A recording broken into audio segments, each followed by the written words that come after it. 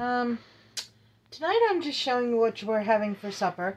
I already made it all because it's really simple and easy and quick, and you guys really don't want to sit through this one because it's so easy.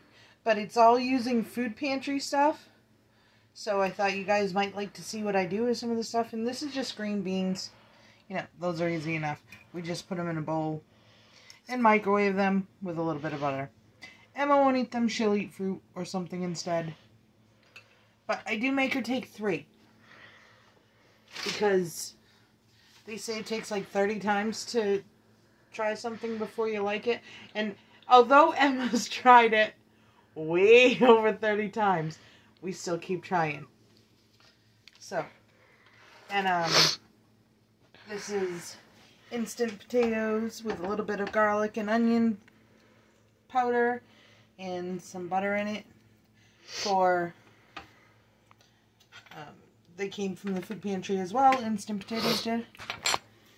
And here we have, this is the good stuff that my family really loves.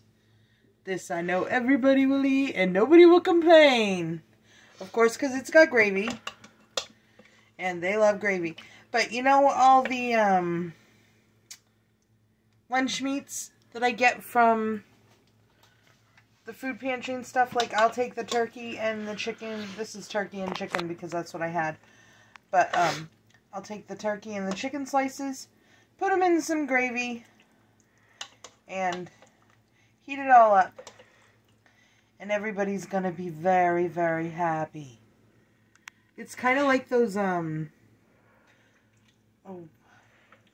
banquet or encore meals that you used to get.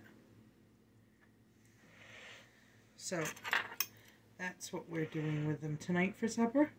And it's really quick, and it uses up the lunch meat in a different way. A little bit of gravy on the potatoes. I probably won't even eat all that, but I had to show you guys what it looked like after we do it. And this is like one of my fun go-to meals because, like I said, nobody complains. The only one different is Emma, because she won't eat the green beans, but that's okay. We're working on it, like I said. And here we go. If you've watched this long, I suppose you deserve to be on the gift card giveaway. We have a Visa $25 gift card to give away. I'd like to tell me what your family's favorite go-to meal is. What is one thing that you know you can make it and everybody will eat it and not complain? Or your favorite go-to meal if you're single. I am still single, but I have 2 kids, so they will complain if I make something they don't like. Gregory and cheese, you know? Emma and vegetables, except for corn and broccoli. She'll eat corn and broccoli. But, yeah, a gift for you guys.